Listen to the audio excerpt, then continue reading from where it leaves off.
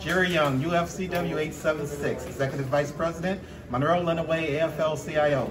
Chris Sharp, UAW Local 723, Delegate and Trustee, AFL-CIO Central Labor Council. Daryl Yarger, Monroe Firefighters Local 326, Delegate to the AFL-CIO Labor Council Board. The three of us sit as executive board members on United Way. We support the United Way. We're asking you to do the same as donate this year. Thank you. Daryl, tell us a little about what we got going on here. So we have Thanksgiving dinner here held at the Oaks of Righteousness, that's supported through our donors, UAW, Mrs. Fields, multiple other donors. So we have turkey, ham, corn, potatoes, cookies, cakes, all the good stuff. You need a meal today, come out and get one.